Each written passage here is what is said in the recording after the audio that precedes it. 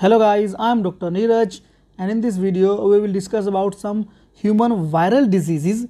The symptoms and the causative agents of the disease will be covered. So without any delay, let's start the video. First disease is rabies. So rabies is caused by the virus, that is rabies virus, and this disease is developed due to the biting of animal which is infected with this rabies virus.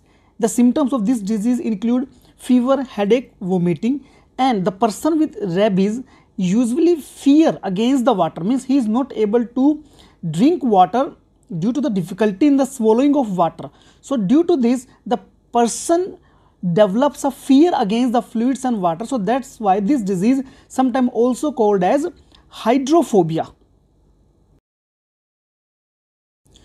Next is dengue. So dengue is caused by the virus, that is dengue virus, and this virus is usually transmitted through the mosquitoes. When the mosquito with dengue virus it bites the humans, then this virus is transferred from mosquito to the blood of human, and in the human he develop a disease that is known as dengue. The symptoms of this disease, they include high fever, headache, the rashes on the body, vomiting, and muscles and joint pain also there. Next is chickenpox. Chickenpox is caused by the virus, that is varicella virus, and the symptoms of chickenpox, they involve itching, the blisters like rashes on the skin, high fever, and the patient with chickenpox usually lose the appetite. Next is smallpox. So smallpox is caused by the variola virus, and this disease is spread from person to person. So it is a communicable disease. The symptoms of this disease, they include fever, headache, coughing, and the rashes are developed on face, hands, forearm, and torso. So this disease is, you can say, it is a highly communicable disease. Next viral disease is measles. Measles is caused by the rubeola virus, and the symptoms of this measles, they involve coughing, runny nose, inflamed or you can say swollen eyes, sore throat. So due to the sore throat, the patient feel difficulty in swallowing, high fever, and the skin developed the red rashes. Next is mumps. Mumps disease is caused by the virus, that is paramyxovirus, and the symptoms of this disease, they involve swollen and painful parotid salivary gland, fever, headache, fatigue, and the patient with mumps usually lose the appetite. Next is influenza.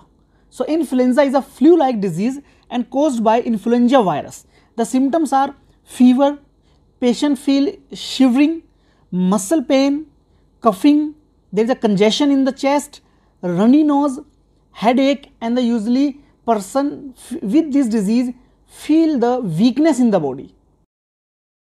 Next is chikungunya disease. This disease is caused by alpha virus, and symptoms of this disease are muscle pain, joint pain, patient also feel headache, rashes on the skin, and the weakness in the body. Next is anciphalates. This disease is caused by herpes simplex virus, and the symptoms of this disease are fever, coughing, headache, and the patient also feel seizures and weakness. The loss of sensation is also the symptom of this disease. Next is polio. Polio is caused by the virus, that is polio virus.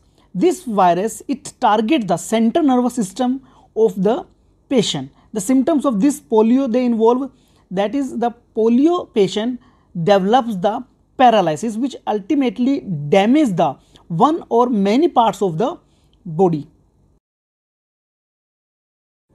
Next disease is hepatitis.